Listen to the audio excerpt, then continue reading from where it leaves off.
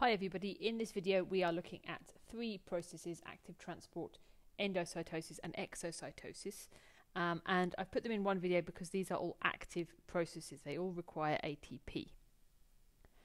So first of all, active transport. So active transport takes place across cell membranes, and they're made of phospholipid bilayers, which you can see here. And active transport transports substances from areas where there is a lower concentration to areas where there is a higher concentration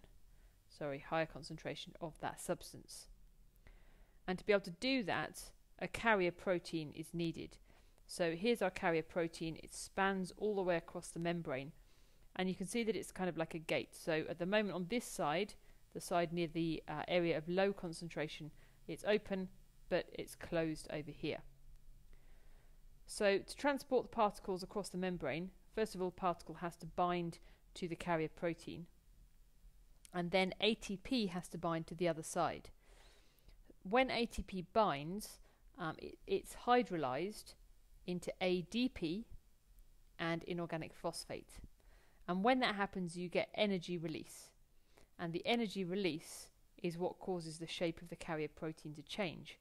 So you can see now this side is open. So that means that our particle is able to move across to where there's a higher concentration. When the ADP and the PI then get released, that then causes the protein to go back to its original shape so that the process can continue.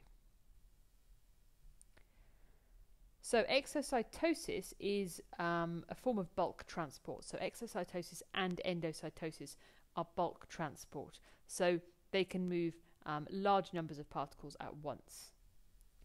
So again, it takes place across a membrane. So this is the cell surface membrane.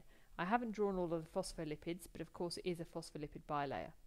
So we could say that we've got outside of the cell and inside of the cell. So in exocytosis, we're moving substances from the inside to the outside. And so we've got something which will be inside a vesicle. So this is a vesicle which is pinched off from the Golgi body, and it's got something inside. Maybe it's some kind of enzyme, and the vesicle has to move towards the cell surface membrane. When the vesicle gets to the cell surface membrane, the two membranes, which remember are both made of phospholipid bilayers, they fuse together. And when they fuse together, it means that there's now an opening to the outside of the cell. But what's important is the outside of the cell at no point came in contact with the inside of the cell. So if we go back again, because of the way that the phospholipid bilayer is able to fuse, the outside of the cell here and the inside of the cell, at no point do they come into contact. Now the vesicle is fused, the contents of the vesicle can move out. So that's exocytosis. In order to do that, ATP is needed. Endocytosis is basically just the opposite. So this time we're going to take substances from outside of the cell and we're going to move them inside of the cell. So the cell surface membrane, it is going to end up, so it's going to form a vesicle like this. If I just go back, so we start off with our cell surface membrane like this, and it pinches off. Sometimes you see the word invaginate. Okay, so the cell surface membrane invaginates, which means it forms this kind of like pinched off part, which is going to become a vesicle. The substances are able to move in, and then the cell surface membrane fuses behind it. And again, by doing this, again, the outside of the cell and the inside of the cell are never in contact.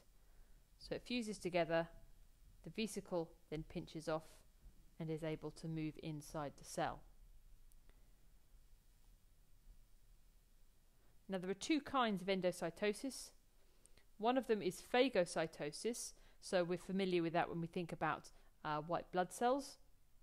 Also, this is how lots of unicellular organisms like amoeba take in their nutrients. So they do phagocytosis to bring in their food substances from outside the cell inside the cell.